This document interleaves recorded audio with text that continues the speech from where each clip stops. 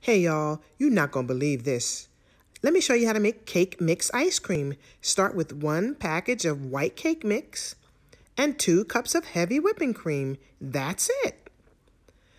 I started with my 1 cup, blended a little bit. I added my 2nd cup and finished blending. This was so good. I didn't have to add any flavoring or anything. Blend it well.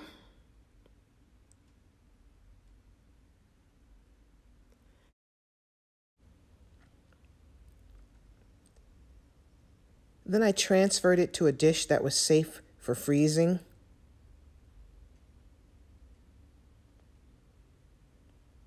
And then place it in the freezer for 1 hour. It was so creamy, so flavorful, and so delicious.